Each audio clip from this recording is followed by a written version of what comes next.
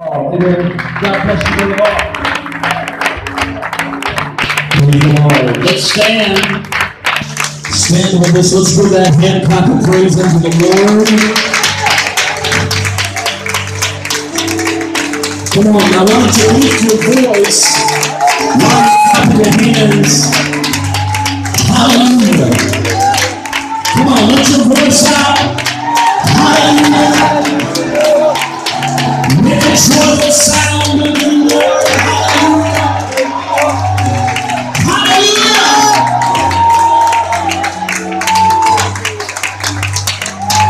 Hallelujah. Thank you, Jesus. Thank you, Jesus. Hallelujah. Would you lift both hands to the Lord? Lift both hands to the Lord. As you lift your hands to the Lord, would you open your mouth and just offer him some words right now? Come on, let your voice out. As you lift your hands, let your voice out. Hallelujah. Let everything that has breath, let everything that has breath praise the Lord. Hallelujah, hallelujah. Come on, let your voice out for a few minutes. Praise unto the Lord. Hallelujah. Hallelujah, hallelujah. Hallelujah, hallelujah.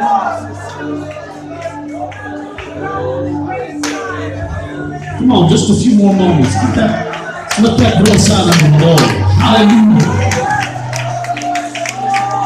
Hallelujah. If you don't know what to say, just say hallelujah. It means all of me for God. I give you my all, God. Hallelujah. Hallelujah. Hallelujah. I praise you, Jesus. I praise you, Jesus. I praise you, Jesus. One of you take both of your hands. If you put them over your ears, I want you to pray and say, Lord, I want to hear your voice this week. Would you do that? Would you say, Lord, I want to hear your voice at this conference? Speak to us, God, as a people. Speak to us, God, as an apostolic movement. Speak to us as a conference this week. In the name of Jesus. Come on, pray that prayer. The Lord will answer that prayer if you'll pray it with sincerity. God, I want to hear your voice. I need you to speak to me this week. I need to hear your word. I need to hear your voice. I need to hear your direction. I need a word from heaven spoken into my life this week. In the name of Jesus. In the name of Jesus. Hallelujah, hallelujah, hallelujah, hallelujah. Oh, I feel the presence of the Lord right now. We're not in a hurry. We're not in a hurry. We worship you, Jesus. We worship you, Jesus. We worship you, Jesus. We worship you, Jesus. Hallelujah, hallelujah. What a wonderful presence of the Lord in this first night of General Conference. I've been now, I think, 6 years in a row to General Conference, and I'm not sure I've ever seen a bigger crowd on the first night of General Conference than we have this year. And I just believe, can you feel or sense in your spirit that God is going to do some incredible things at this conference? Amen. Before this conference is over, this podium is going to be filled with stickers. They're yellow this year, is that right? Yeah, I see yellow stickers. If you've got a yellow sticker, are they yellow? Last year they were green, this year they're yellow. If you have a yellow sticker on, that means you came to this conference wanting to be filled with the baptism of the Holy Ghost.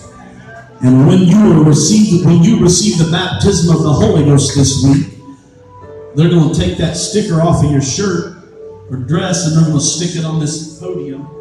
And by the time this conference is over, this whole podium is going to be covered with yellow stickers, because God's going to fill a whole bunch of folks with baptism in the Holy Ghost this week. There are people that came sick in your body, and God is going to heal your body this week at General Conference. There are people that came discouraged, that God is going to renew your faith and renew your vision and renew your passion. There are those that feel like you are cold in your walk with God, and God is going to renew the fire of the Holy Ghost in your life this week. Do you believe that God is going to do amazing things in this conference this week? Would you remain standing just a moment as we read God's word? And they heard the voice of the Lord God walking in the garden in the cool of the day. And Adam and his wife hid themselves from the presence of the Lord God amongst the trees of the garden. And the Lord God called unto Adam and said unto him, Where art thou? And what did Adam say? I heard thy voice in the garden. I was afraid. Adam said, I was afraid. He said, I was naked. He would say, I was naked. I was afraid. I was naked. And I hid myself. And God said, what did God say? What was God's response? Simply the question, who told you that thou wast naked?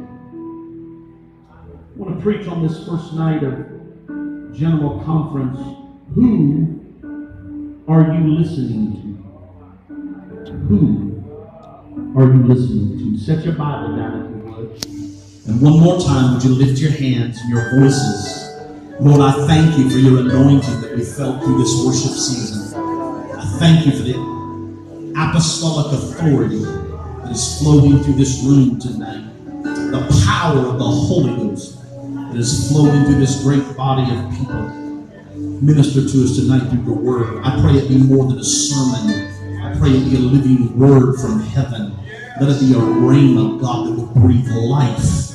I pray in the name of Jesus that it would silence the voice of the enemy.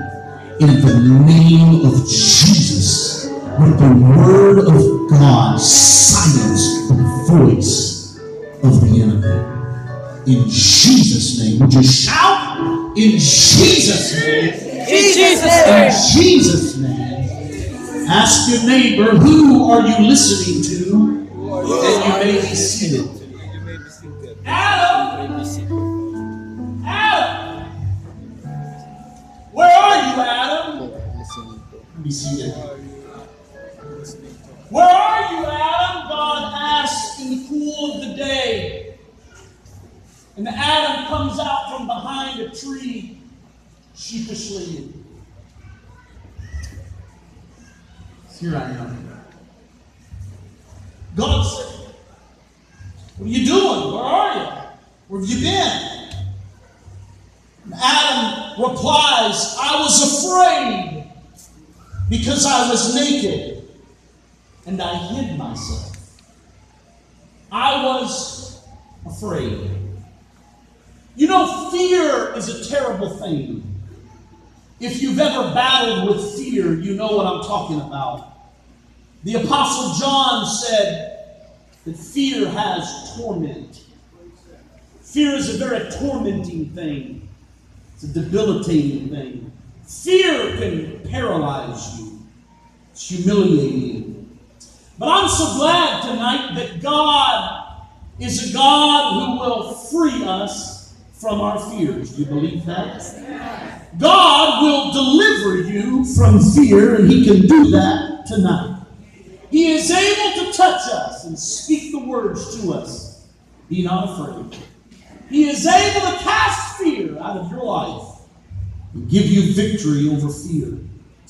But I want you to notice in the story tonight that God does not even address Adam's fear. He doesn't even mention Adam's fear. Then Adam says, I was naked. Nakedness is a horrible condition. The feeling of being exposed or ashamed. We're not talking about physical nakedness. What Adam was feeling was far more than just a physical nakedness. It was spiritual. He was feeling the consequences of sin, a feeling of nakedness before God.